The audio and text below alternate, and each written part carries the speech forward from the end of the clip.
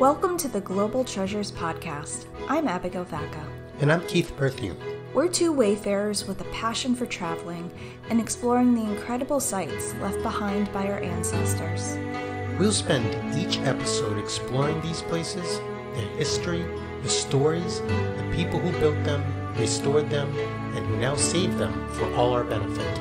So in case this is the first episode you've had the chance to listen to, or have never heard of the United Nations, we'll start by sharing a bit about what they do as an organization. The United Nations is a global organization made up of 193 participating countries that was founded in 1945 to bring together the world's nations to discuss issues around security, human rights, climate change, and other global issues to work together to find common solutions. One of the bureaus within the United Nations is UNESCO, which stands for the United Nations Educational, Scientific, and Cultural Organization. It was created to encourage the identification, protection, and preservation of cultural and natural heritage around the world considered to be of outstanding value to humanity. What makes the concept of World Heritage Sites really unique is the idea that these places belong to all people across the globe, no matter where they physically live. This agency provides emergency assistance to sites in imminent danger, protects the properties by providing training to staff that curate and work on the site, and encourages new sites to be nominated for the future.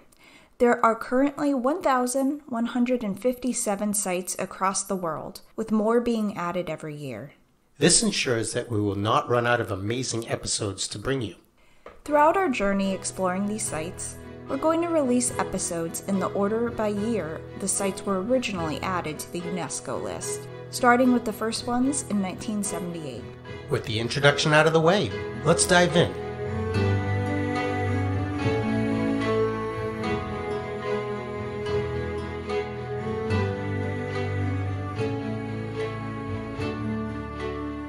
In this episode, Keith and I will be introducing you to the Galapagos Islands, which were first added to the World Heritage List in 1978, with the Galapagos Marine Preserve being added later on in 2001. The Galapagos Islands are a part of Ecuador, a South American country bordering Peru and Colombia.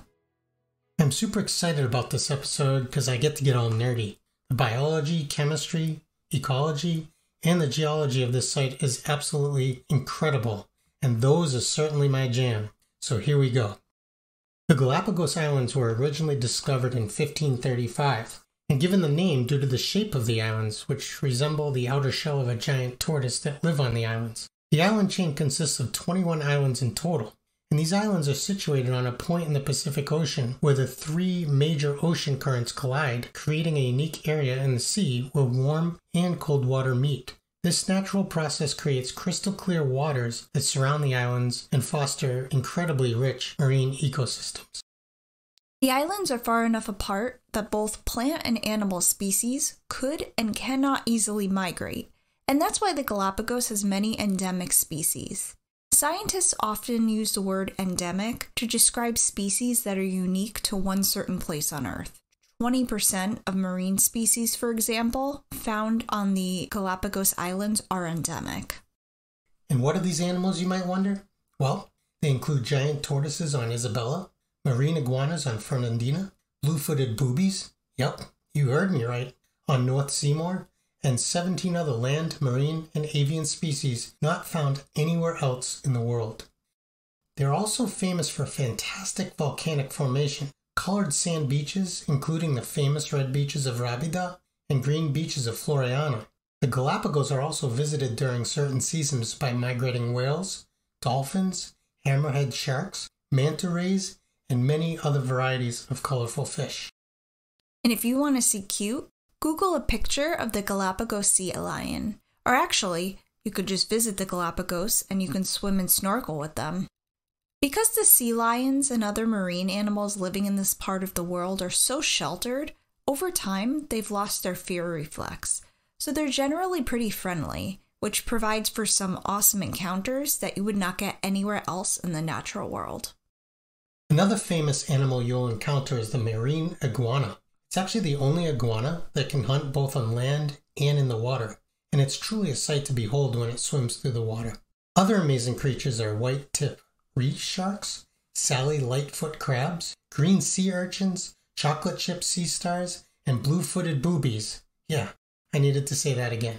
This bird is a favorite of visitors because of its large size and its bright blue feet. It's not endemic to the islands, however. There are also red-footed boobies and Nascus boobies. Keith, I think we get the idea. How old are you again? All right, sorry about that. I got carried away. I just enjoy talking about the species of boobies on the island. Hey, just a hint. Just be very careful if you do a Google search for the images of these birds. Make sure to include birds in your search bar. The Galapagos are also home to both sea and land birds, the most famous species being Darwin's finches. This species played a key role in Charles Darwin's research on the theory of evolution. Okay, Mr. Scientist. Could you explain a bit about the scientific theory? It's been more than 10 years since I learned anything about this in school, and I'm aging myself here. I'm actually really glad you asked that. This is one of those things that I wish I could educate the entire world on. My chemistry students know that this is a pet peeve of mine. So there are two very powerful results of the scientific method, a scientific law and a theory. Both are equally as powerful, but actually both serve a little bit of a different function. The scientific law is a statement, or maybe even an equation, that describes something happening in nature that has never been found to be false under any circumstances that it's been applied to. Think Einstein's E equals mc squared. A theory, on the other hand, is not mathematical, but rather an explanation of how something works that has never been found to be false under any circumstances we've thrown at it. This applies to Darwin's theory of evolution. But I could go on about this for hours. Let's get back to talking about the animals.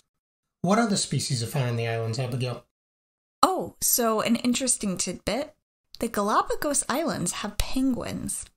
The penguins are able to thrive due to the cold current that flows up from Antarctica. You can walk among them on land or see them swimming through the water while you snorkel. Although I'd be careful getting too close, as I've heard penguins can be pretty aggressive. One of the most popular animals visitors want to see are the Galapagos tortoises. They're thought to be some of the oldest animals on Earth, since they can live well for over 100 years. They're about 4 feet tall and have a massive shell, weighing up to 500 pounds. And all of this weight makes them very slow-moving. Sort of on a related note, Keith, can you talk a bit about the weather? I'm interested to hear more about that since the islands are so close to the equator, yet again they have penguins. Yeah, so being so close to the equator, the islands have the same amount of sunlight all year round, roughly 12 hours per day. If you listen to our previous episode, you learn that Quito, Ecuador is in the same country and is also almost directly on the equator as well. The temperature typically falls between 65 and 85 degrees Fahrenheit here, with the weather from January to May being the warmest and having a higher humidity.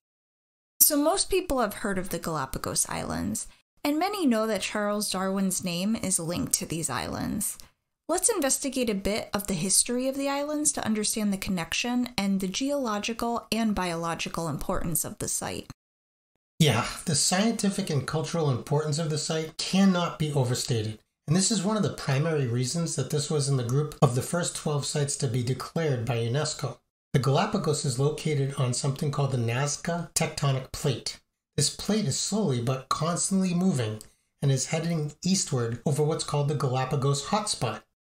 So I've heard of tectonic plates before, and I know they're the reason for the continents and oceans changing over time, but could you elaborate a bit on what a hotspot is? Yeah, this is important and it'll come up over and over again in future episodes. So a hotspot is kind of like an extra hot area of the mantle, which is the next layer under the crust of the Earth, which is the outside of the Earth. So this causes magma to break through the plates above it, and it forms volcanoes and lava flows. Since the hotspot doesn't move much, but the plate above it does, this creates a volcanic island chain, much like the Hawaii and Easter Island hotspots. The islands right over the hotspot are therefore the largest and newest. As you move away from that hotspot, the islands get smaller and smaller because of erosion. This means that the eastern islands, San Cristobal and Hispaniola, are millions of years older than the western islands, like Fernandina, which are probably only in the hundreds of thousands of years old, and they're actually still growing today. Island ecosystems, like the Galapagos chain, actually show the evolutionary process pretty clearly. Because of this, and Charles Darwin's work, which completely changed science, the Galapagos Islands are probably the most studied archipelago in the entire world. As I mentioned before, there's a unique set of environmental conditions that set these islands apart. The location and the currents allow for a mix of both tropical and temperate climates, and that fosters a set of complex systems of plants and animals. About 5 to 10 million years ago, the tops of the Galapagos volcanoes broke the surface of the ocean for the first time.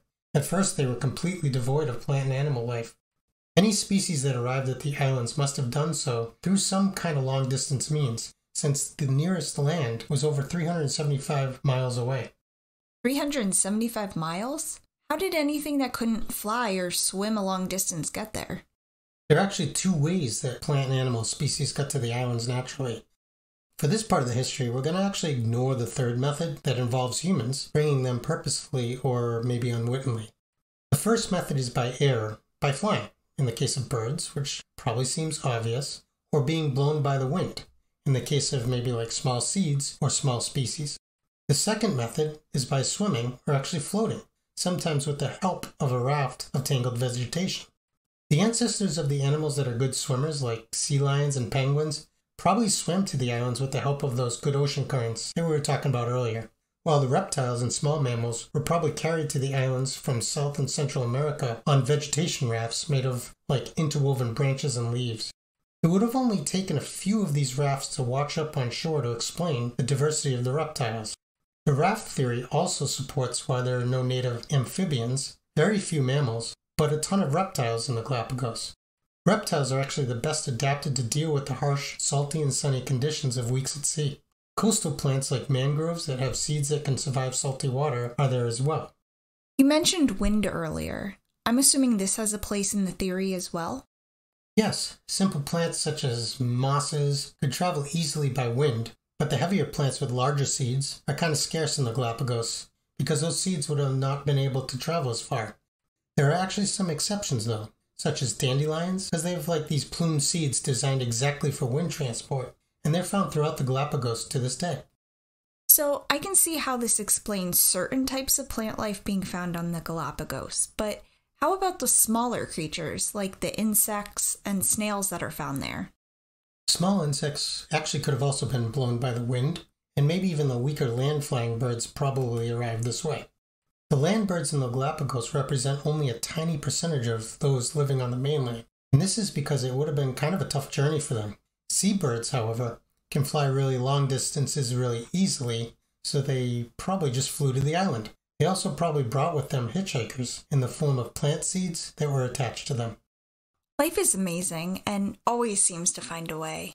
I'm curious though, if this was volcanic land, it must have been pretty inhospitable for early life, right? Very. Just getting to the islands is only one piece of the story, and that was tough enough. Now, these species had to establish themselves on the island, and then once they were there, then be able to reproduce. We can only imagine how many plant seeds arrived on the island, were deposited in probably a bad spot, and died soon upon arrival. The plants that did make it are what we would mostly consider weeds. They have like a high tolerance for tough conditions. Another problem that goes along with this is pollination. Many plants require insects or animals to pollinate, and the chance that a plant and the correct pollinator arriving together was slim to none. This explains why there's so few bright flowering plants which require animal pollinators, but there are a ton of different species of wind-pollinated plants. Okay, so you mentioned before that there was a third way, and that was humans. I'm assuming that we as a species had a big role in this. Unfortunately, yes. So in the last few centuries, humans have taken the place of birds as the primary introduction of new plants and animals to the island. Of course, many of the newer introductions have been bad for the native wildlife. Harmful species such as fire ants, goats, and blackberries, not the smartphone, have caused major harm to the Galapagos' long-established species. It's so weird to me to think of goats as invasive, given we live in Connecticut and people have them as pets. And it's interesting to hear that because I was just reading that there are even invasive plants on Antarctica now because of humans. What would you say makes the original species on the Galapagos so unique? So what makes it unique is the species are quite unbalanced compared to the species on the continents. For example, There are a large number of reptiles, but no amphibians. A large number of birds, but very few mammals. There aren't plants with large flowers and big seeds, but there are large numbers of grasses and ferns. Many of these differences were important to the establishment of the theory of evolution and also natural selection. So I'm sure that's going to be an important part of the history of this site later on. You touched on it before, but when did the world first learn about the Galapagos Islands? Yeah, the world first learned of the Galapagos when the Dominican friar Fray Tomás de Berlanga, Bishop of Panama, officially discovered the islands on March 10, 1535. The currents drove him towards the Galapagos after he set out from Panama on his way to Peru. His account is the first written record of the Galapagos, and he describes giant tortoises, inhospitable terrain, and difficulty of finding water. Actually, his arrival started the many changes to the islands we'll see over the next few centuries. Over time, these islands have attracted pirates, whalers, fishermen, scientists, colonists, and tourists. These changes resulted in the decimation of fur seals, giant tortoises, lobsters, sea cucumbers, and of course whales.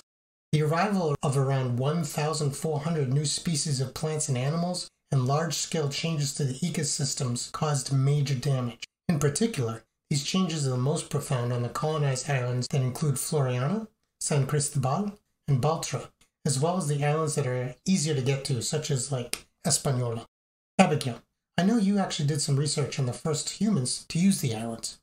Yeah, so the islands were first used by pirates during the 17th century. They became common along the Spanish trade routes. And these pirates were the first people to actually live on the islands, and the islands were important strategically because they were far enough from the mainland to offer escape, but still close enough to the trade routes and coastal cities for raids. They were also a useful source of food and had some fresh water, which was pretty hard to come by. In the 1680s, two gentlemen named William Dampier and William Crowley, both English, visited the islands. They made an initial chart of the islands and named many of them after English nobility. Dampier was one of the first to describe the islands when he published A New Voyage Around the World in 1697. He was the one who coined the term sea lion and added more than 1,000 other words to the English language. Dampier returned to the islands in 1709, and on his trip, he found Alexander Selkirk marooned on the Juan Fernandez Islands. Fun fact for literary buffs out there, I bring this up because Selkirk provided the inspiration for Daniel Defoe's Robinson Crusoe. Oh, that's actually a pretty neat tidbit. Okay, so the last couple of episodes, you've told horrible jokes. This time it's my turn. Bite your tongue. Well, okay, listen. You mentioned pirates, okay? So what's a pirate's favorite letter? R. You would think it's R, but it's really the C. Alright, anyway. Looking into the history of the pirates in the Galapagos, I learned that the last pirates that were recorded to visit the Galapagos was in 1720. This initial set of humans from the 1620s to the 1720s introduced some of the first invasive species and began the decline of the giant tortoises. That's truly tragic. What caused the massive impacts you spoke about? Yeah, the ecological and biological history of the islands takes a pretty dark path at this point. So by the end of the 18th century, British and American whalers caused a reduction in the whale population in the Atlantic so much that they actually started to look elsewhere, especially the Pacific. In 1788, the British whaling company Samuel Enderby and Sons sponsored one of the first major Pacific whale hunts. They returned triumphantly with over 140 tons of whale oil and 888 seal skins. All this activity caused the British Admiralty to send Captain James Colnett to study further opportunities for whaling in the Pacific. When Colnett arrived in the Galapagos in June of 1793, he prepared an updated chart of the islands and he actually renamed them. He also found an abundance of sperm whales and fur seals. Many credit him with actually establishing a post office box in Floriana, which is still an active tourist site today. This brings up another role that the Galapagos played in literature. In 1820, a sperm whale sank the Nantucket whaler Essex, approximately 1,500 or so miles west of the Galapagos. The first mate, Owen Chase, recorded the event, and his account fell into the hands of none other than Herman Melville. Melville combined this recording with other tales of albino sperm whales and his own life experiences to create Moby Dick in 1851. Wow, the Galapagos is building up quite the bibliography. Alright, so because of new whaling expeditions, sperm whale, fur seal, and giant tortoise populations all declined tremendously during the 19th century. By 1846, tortoise losses were so severe in Floriana, they were thought to be extinct. Fortunately, in the late 1840s, Abraham Gessner, a Canadian, actually found a way to distill kerosene from petroleum, which reduced the need for whale oil required for lighting and started a rapid decline of the whaling industry worldwide. By the second half of the 19th century, low demand brought an end to Nantucket and British whaling. So we've kind of danced around it, but I think it's time we started talking about scientists' visit to the island and their realization of the importance of the Galapagos. Charles Darwin is, of course, one of them and probably the most important. Yeah, that's right. Of all the scientists to visit and study the Galapagos, Charles Darwin is the most famous and has had the most lasting influence. Early in his life, Darwin studied medicine at Edinburgh and convinced the captain of the HMS Beagle to let him aboard as the ship's naturalists. Fitzroy was taking the Beagle on a charting voyage around South America. In September 1835, the Beagle arrived at the Galapagos. Darwin visited San Cristobal Island, Floriana, Isabella, and Santiago to collect specimens. His study of the differences and variations among birds, plants, and other species led to his theory of evolution and natural selection. He published his findings much later in 1859 called On the Origin of Species, and it actually changed the way humans understood nature. His theory was strengthened by the observations of the endemic species found on the islands. All of these findings are in contrary to special creation in the book of Genesis of the Bible, which was the explanation of the distribution of species on Earth at the time. As a result of his incredible work, by the early 20th century, naturalists, with the support of wealthy philanthropists, started visiting the islands. All of these visits started providing material for radio stations for the United States, and articles featuring the islands started to appear in magazines such as National Geographic and Harper's. The Galapagos made the transformation from inhospitable inferno to naturalist's paradise. More changes were coming. In 1942, with the permission of Ecuador, the U.S. constructed an airbase in the islands because of its strategic location. The construction of this airbase would have long-term consequences, however. This base became home to almost 2,500 U.S. officers as well as 750 civilians. Before this, the total population of the islands was only about 800 people, so it gives you an idea of the massive increase in population that this caused. The arrival of so many people increased the demand for water, fish, and agricultural products. As a result, a pipeline was constructed to carry water from the highlands to Wreck Bay and San Cristobal, and also barges were used to transport water to Baltra Island. The airport was later modernized to serve as the main entry point for most travelers to the Galapagos. Following World War II, scientists started to push for conservation and restoration efforts. In the 1930s, concerns led the government of Ecuador to adopt a decree protecting key species and controlling visiting yachts. In 1936, a U.S. tariff act and customs order was passed, mandating confiscation of all Galapagos fauna taken in violation of this law. In the same year, the Ecuadorian government declared the Galapagos Islands a national reserve and established a scientific commission to design a plan for the conservation of the islands. In the 1950s, supporters of the conservation of the islands lobbied the International Union for the Conservation of Nature, which was the IUCN, and you might have heard of this next one, the United Nations Educational, Scientific, and Cultural Organization, UNESCO, to examine the islands, and these supporters led a 4-month expedition to the islands in 1957 and presented their findings to both organizations. These reports called for immediate action. In 1959, Ecuador passed a law establishing the Galapagos Islands as a national park, and also banned the capture of species such as iguanas and tortoises. In 1961, work done through the Charles Darwin Research Station initiated plans to remove invasive species, such as the removal of goats from Sur Island. It always ends with goats, apparently. In 1969, the government further defined the borders of the park, leaving only about 3% of the land area for residents, and these borders hold true today. By 1973, there were 18 dedicated staff working on the islands. In 1974, the Ecuador government published the first National Park Master Plan for remediation. The Charles Darwin Station is currently conducting more research and conservation programs. As an example, it is currently breeding and releasing captive tortoises and iguanas.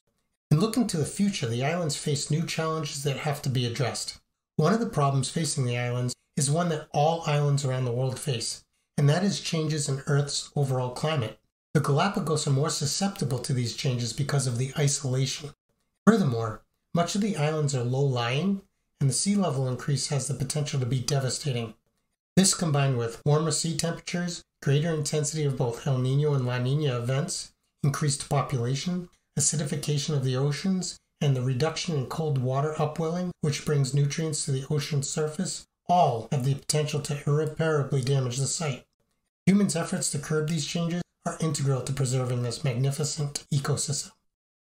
I really hope all of this information drives people to want to visit, but please do so responsibly. So, for those who do want to travel to the Galapagos, I want to share some information about how to get there and how to get around once you arrive. Typically, travelers will get to the Galapagos by flying to Quito, Ecuador first, and then flying into San Cristobal Airport or Seymour Airport. A lot of people use the day-long layover to see a bit of Ecuador before making their way to the islands as well. If you want to travel between the different islands, you can take the ferries or flights that depart daily. Also, another note, we sort of touched on this before, but do not, I repeat, do not take a single stone or grain of sand from any of the islands. As we stated before, it's illegal, and my understanding is there could be serious consequences. So once you are there, cruise ships or land tours are really the best way to see the islands. There are many all-inclusive cruise itineraries, but just be warned, they are not cheap. Plus, the Galapagos charges travelers a Galapagos National Park entrance fee at the airport. I also want to mention for people like myself who travel with lots of snacks, due to the wildlife, they do not allow travelers to bring fruits and vegetables, so make sure you do your research before you pack your popcorn. Are you saying this isn't a place you can just wing it without reservations? It sounds like you might need to do some major planning before your visit. Definitely not. Tourism is their economy. On that note, I suggest visiting months such as May and December, which seem to be the slowest. You should still plan everything in advance, but at least there will be smaller crowds. That makes sense. The weather's still a bit cooler and the kids are still in school. I was impressed by the variety of accommodations I saw as well. Apparently you can stay in Airbnbs, hostels, fancy 5-star hotels that are all-inclusive. So while it's still expensive, you can adapt it to your budget somewhat. And I thought I would mention for anyone planning on brushing up on their language skills, Spanish is the primary language. Yeah, my understanding is that English is widely spoken on the larger islands, though. And on that note, I'll segue into talking a bit about the demographics, culture, and food. As of 2022, over 145,000 people visit the Galapagos annually, whereas the population on the islands itself is a little over 33,000 people, with the largest group of residents identifying ethnically as Ecuadorian mestizos, which is timely given we just covered Quito.